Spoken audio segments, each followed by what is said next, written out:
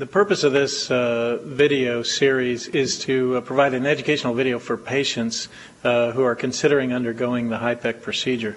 At the David C. Cook Center for Regional Perfusion Cancer Therapy, we perform a number of these procedures. We've put together a team of physicians, physician's assistants, nurses, and other staff that work together to make sure that things go smoothly for our patients.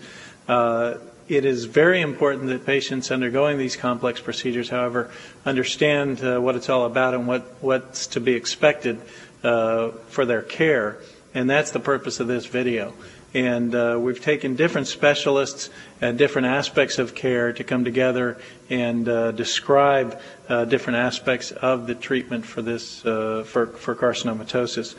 These are the presentations that you'll see. Dr. Zay is going to talk about patient selection for these types of procedures and disease states that we treat with these types of procedures. Heather Jones, our physician's assistant, will talk about the preoperative workup, orders, and the consents for these procedures.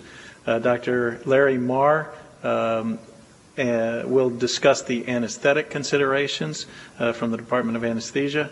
Dr. James Pinkpank will talk about the operative technique for debulking and cytoreductive surgery.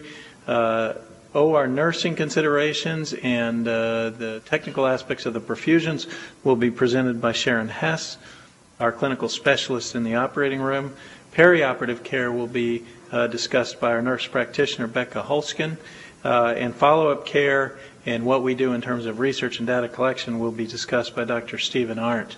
Overall, while we will not cover everything, we hope this is a comprehensive review and education piece regarding HIPEC.